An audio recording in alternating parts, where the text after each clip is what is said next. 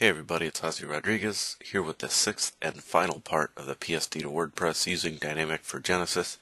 In the last part, we changed some of our widths of our template and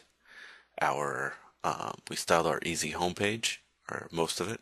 Today we're going to be doing the slider and some responsive stuff. So let's get started. Here's what it looks like right now. I changed the featured top. I added in the words from the PSD file. You can do that just adding a text widget.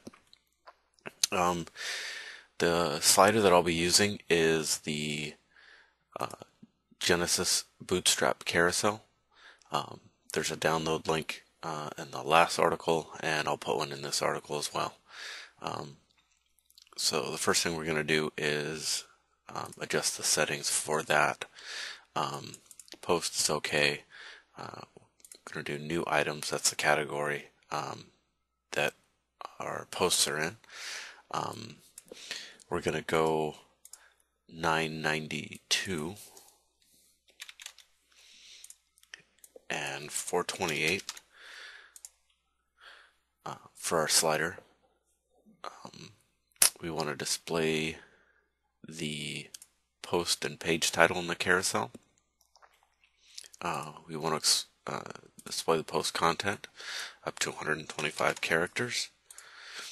The caption width, we're going to change that to 35%. And we want it located at the top left. So we're going to save those settings. And we're ready to get started. So we're going to go to Dynamic Customs. On our conditionals, we're going to set is front page. So we only want it on the front page. You can also add a new one and do is home, which is another WordPress conditional that you could use. But we'll just be using the is front page. We're going to do our set our widget, and we're just going to call it slider. And it doesn't really matter where we hook it. We're not going to hook it. We're going to use a short code because we're going to create a hook box. And we're going to add, so we're going to leave that blank. So in our hook box, we're going to do slider hook. We want to add it after the header. We definitely want it hooked. The conditionals we'll do is front page. And for the text that we want to show up, so we're going to put it inside some divs that we're going to use to style it. We're going to use our short code, for the slider, and then we're going to close the divs. So we'll save the changes, and then in the dynamic settings, we're going to change this. We're going to add our custom thumbnail. So we're going to change this to 950 by 300. That's going to be the size of our image.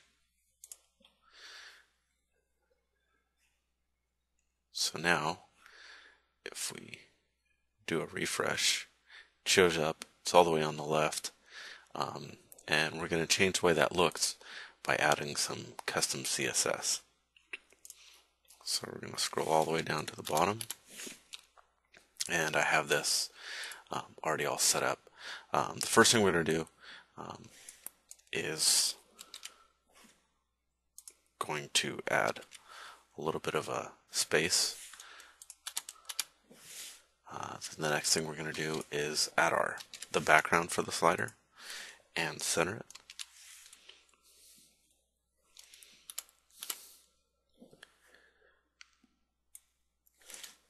Then we're going to add the white border around the images, and we'll set it and we center it within the other div. So now if we do a save changes, we'll close this, pop it in.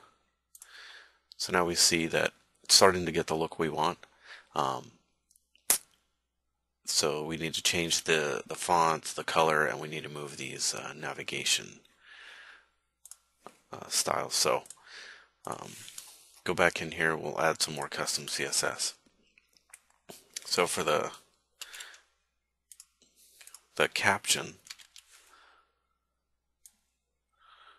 we change the background, and we add two backgrounds. One that with no opacity, and another one with opacity, and that's for in case there's a browser, somebody's using a browser that doesn't support opacity in the backgrounds.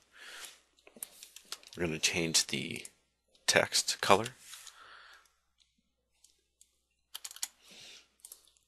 and then we'll change the header. We're going to style it with the font that we want.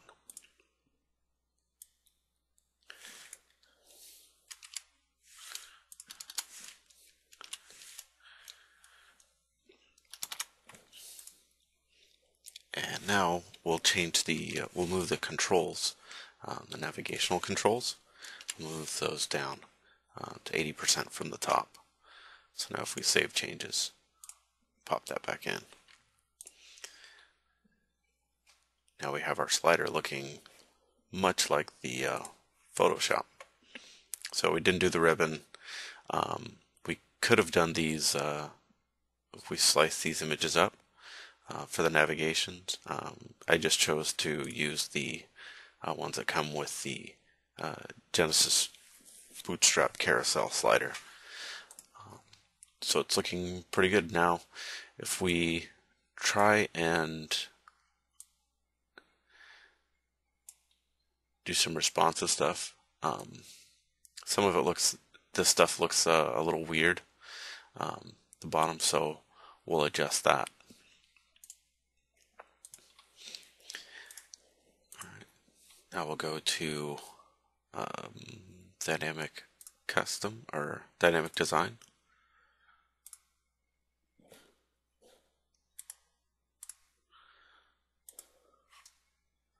Go to responsive, and the only ones we really need to mess around with are this first block, and that's just a matter of adding some CSS here.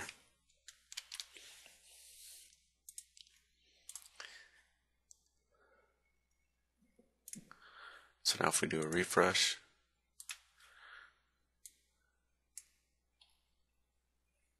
so the ribbons don't, the ribbons go away based on the CSS that we put in our responsive menu, but it looks a lot like the full-size version.